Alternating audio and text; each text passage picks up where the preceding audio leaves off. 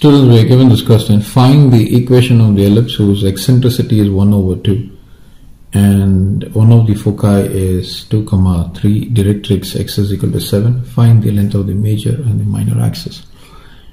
Now you should always remember that the eccentricity for the ellipse is less than 1.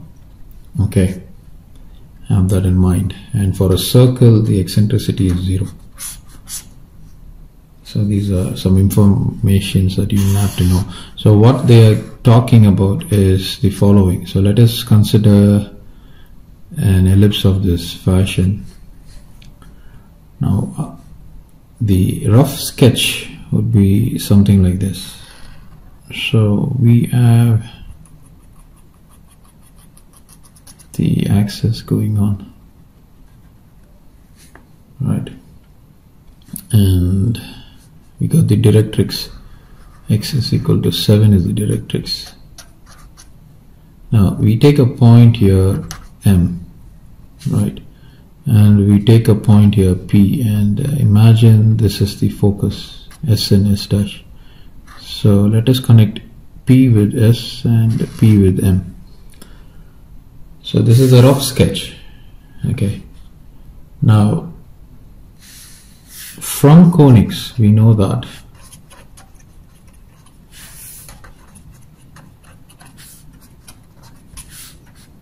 SP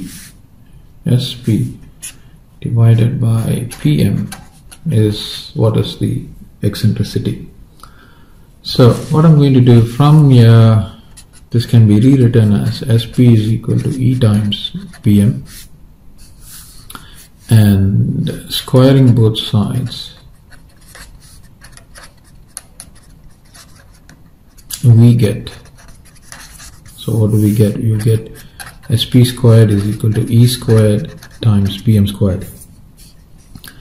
Now SP, S is focus and P is a point on the ellipse.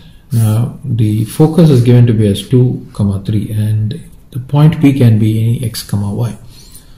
So if we were to connect S and P, then the equation would be x minus 2 whole squared positive y negative 3 whole squared is equal to E squared times. The directrix is given to be as x is equal to 7, and if we were to connect P and M, the equation would be x negative 7 raised to the power 2. But the value of E is given to be as 1/2. So if I were to take this as 1, I can rewrite 1 to be as x negative 2 raised to the power 2 positive y negative 3 raised to the power 2 is equal to 1/2 whole square times x negative 7 raised to the power 2. So this is the system that I'm getting. Expanding this, we get the following.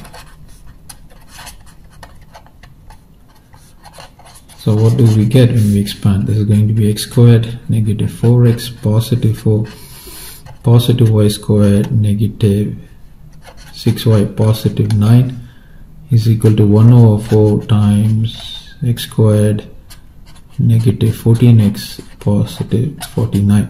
This is what we are getting. Now if I were to multiply by 4 both sides, this is going to be 4 times of x squared negative 4x positive 4 positive y squared negative 6y positive 9 is equal to x squared negative 14x positive 49. So this is what I'm getting. So rewriting, I get 4x squared negative 16x positive 16 positive 4y squared negative 24y positive 36. I bring every quantity that you see here to the left. Negative x squared positive 14x negative 49 is equal to 0. This is what I've got. So what I'm going to do is I need to do some simplification. So 4x squared with negative x squared would give me 3x squared. Now I've got negative 16x, and that can be connected with positive 14x, and that would give me negative 2x. I've got 16, 36 and 49. So 16, 36, 12, 52 and negative 49, and that is going to give me 3. Okay, so is going to be plus 3. So I've taken care of this, I've taken care of this, I've taken care of this. I've got y squared here, so I've got positive y squared, negative 24y is equal to 0. So this is what I've got. Now what I'm going to do is I'm going to rewrite these things over here so that I can simplify it. So I got 3x squared negative 2x. I'm going to write it like that. Maybe I can also add a positive 3 to this quantity. Okay, let us see it later. So followed by positive 4y squared negative 24y, and I've got a positive 3. Okay, so this is equal to 0. Now what I'm going to do, I'm going to rewrite these two quantities in perfect square fashion. So let me see what happens when I do that. So I can take 3 out, so this would become x squared negative 2 over 3 positive. If I were to take 4 out, this is going to be y squared negative 6 y positive 3 is equal to 0. Now this is got a x quantity, so I place that there. So if I were to rewrite this, I'm going to rewrite this as x negative 1 over 3. Now why do I do that? I'm going to show that to you. Now if I were to write x negative 1 over 3 whole squared, this is going to give me x squared negative 2 times 1 over 3 times x positive 1 over 3 raised to the power 2. This is what I'm getting. So what I will do is I will write this quantity which you see here as x negative 1 over 3 raised to the power 2. There is an addition of 1 over 3 squared, so I will subtract that 1 over 3 raised to the power 2. Okay, so that is what I'm going to do. Of course, this has to be placed within a parenthesis. Okay, followed by positive 4 of, I'm going to write y squared negative 6y as y negative 3 raised to the power 2. So when I do that, I will get y squared negative 6y positive 9. So it means I have to get rid of this 9. So that's going to be y negative 3 raised to the power 2 followed by a negative 9 followed by positive 3 is equal to 0. So if I were to expand this, right, so this is going to be 3 times x negative 1 over 3 whole squared negative 3 times 1 over 9 positive 4 times y negative 3 whole squared negative 36 positive 3 is equal to 0.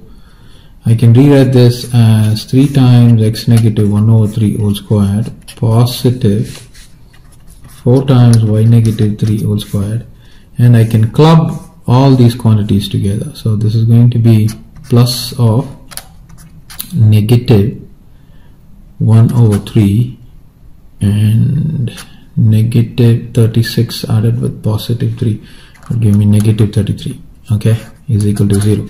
Now negative 1 over 3 negative 33, this is equal to negative 1 negative 99, which is negative 100 over 3. This is what I'm getting. So again I have to rewrite them. So 3 times of x negative 1 over 3 whole squared positive 4 times of y negative 3 whole squared is followed by negative 100 over 3 is equal to 0. I can move this to the right, and that would mean I have 3 times x negative 1 over 3 whole squared positive 4 times y negative 3 whole squared is equal to 100 over 3. So this is what I'm getting. Now what I'm going to do is I'm going to divide by 100. I need to get rid of this 3. I need to get rid of this 4. So the only way I can do that is to first divide it by 12. Okay, now if I divide this by 12, okay, both sides, I would be getting x negative 1 over 3 whole square divided by 4 positive y negative 3 whole square divided by 12. It's going to be 3 there, right? So followed by 100 over, this is going to be 36. So this is what I'm getting. Now I need to have a 1 here. Now to have a 1, what I'm going to do is I need to divide both sides. Divide both sides by 100 over 36. So I need to do that. So if I do that, this is going to be x negative 1 over 3 whole square divided by 4 over 100 over 36 plus y negative 3 whole square divided by 3 over 100 over 36 is equal to 1. So this is what I'm getting.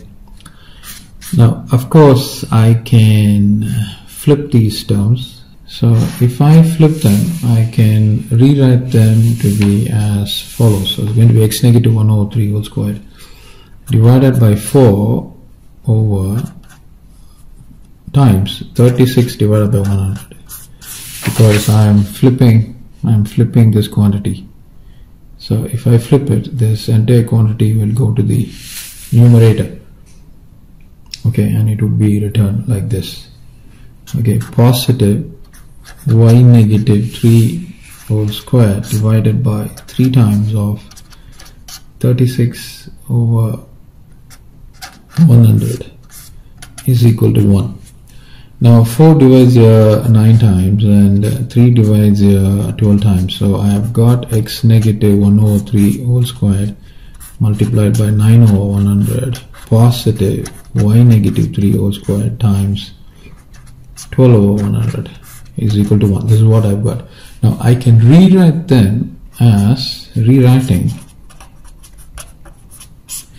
x negative 1 over 3 whole squared divided by 100 over 9. I can rewrite it like this, followed by y negative 3 whole square divided by 100 over 12 is equal to 1. So I can do that. So this implies a squared is equal to 100 over 9. So a is equal to root of 100 over 9, which means 10 over 3. This is a. Also b squared is equal to 100 over 12.